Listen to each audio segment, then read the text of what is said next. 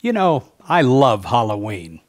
I love it because it makes us look at things that should scare us as little kids, and then we realize there is nothing behind it at all. And I pray that those kids keep that knowledge, that lesson, for the rest of their lives. Because sometimes in adulthood, we forget. We forget the mass of the scary, and we allow not what the mask looks like, but what we think is behind the mask to scare us. We have to have a courage that is beyond normal courage.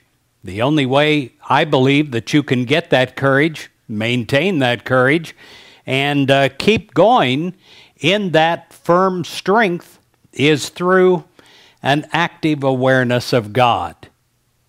When you know that God is on your side on October 31st or any time during the year, then you have an inner power to stand up to the scary things in life.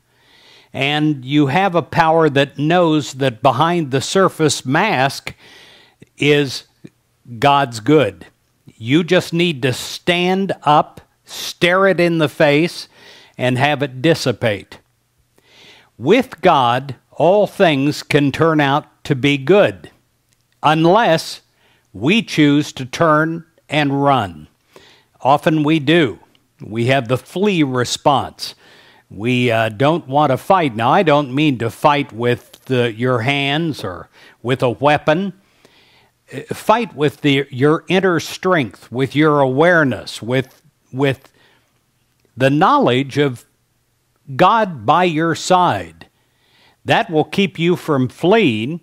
It will keep you standing there and staring into the face of adversity.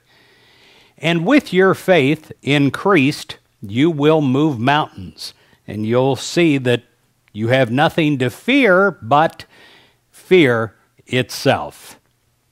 God bless you. Happy Halloween.